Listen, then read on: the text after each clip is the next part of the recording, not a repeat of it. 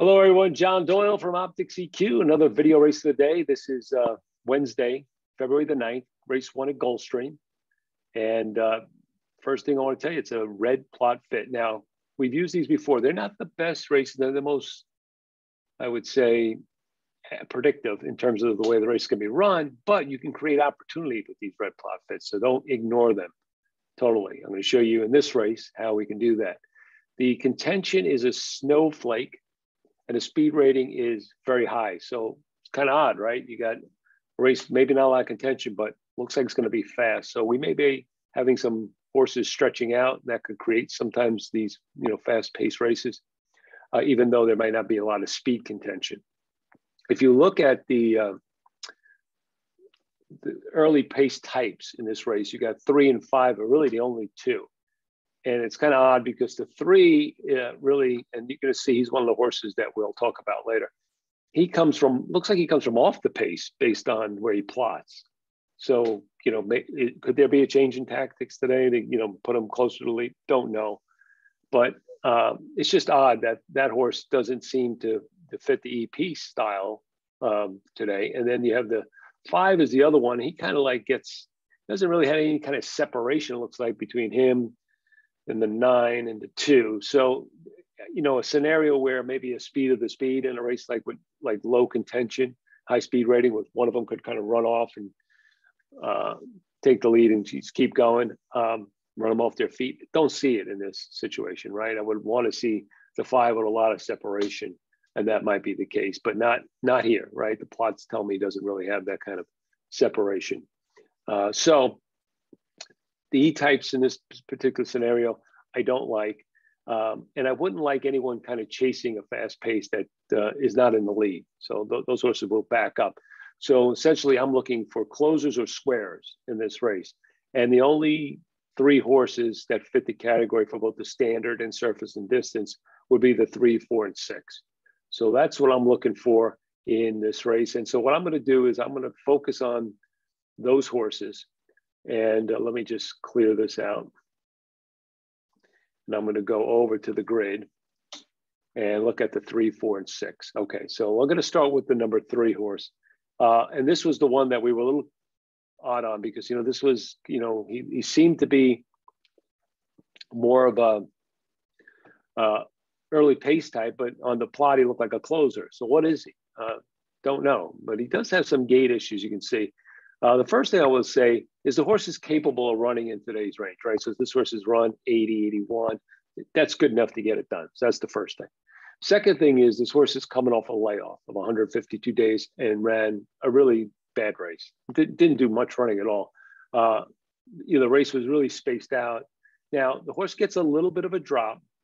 Maybe the scenario is a little bit different today. He doesn't have that spaced out. Maybe he's a little bit closer to the pace. Maybe he's more effective when he's a little closer to the pace. So maybe there's improvement, gets a jockey change. The trainer's been a little sneaky good at the meet with limited starters. So this horse, especially at 20 to 1, you want to pay attention to in the exotics, especially if there's some upside on that. Maybe that they look for that race as a prep. Like I said, this horse has done well over this surface too before and capable on his best. So not a bad horse to look at, especially in exotics at 20 to 1. The number 4, Frankie's Girl, comes out of the same last race. Didn't do much running either. Did better than the number 3. But the fact is that this horse is like 5th or 6th race in his current form cycle. He's another horse capable of winning and capable of running fast enough to win. So contender. Just, at 5 to 1, it's all about the price here. Don't like this horse as much as the 3, especially for exotics and so forth. So I would prefer the 3 over the 4, price and all the rest. The horse that I think really deserves a look, and the horse I kind of leaning on here in this race, is the number 6. I guess it's pronounced Kitney. This horse has been running, his last 4 races have been on synthetic, and I don't think that's his preferred surface. You can see that he's run some turf races that are definitely good enough over this track. And I'm going to show you, I'm just going to do a filter on turf races at 8.5 furlongs. And you can see this horse really hasn't run a bad race, with the exception of maybe one race. And even that race wasn't so bad. That was early on in his 3-year-old season. So, there was plenty upside there. So he's run good races at today's surface and distance. And what I liked about the last race, even though it was on synthetic, he improved in that race, and also noticed that he had blinkers on. That was the first time they put blinkers on him, and he was closer to the pace. So that's not his normal style. So I'm wondering if they were trying to get some kind of fitness into him, or they were trying something new. It didn't work out. But I like that. I like the fact that he was up closer and he kind of stayed on around an even race. So I think, with this kind of pace scenario where he's going to get some more pace to run at, his style of being able to come from off the pace as he's done in the previous things, I think kind of set up nice for him.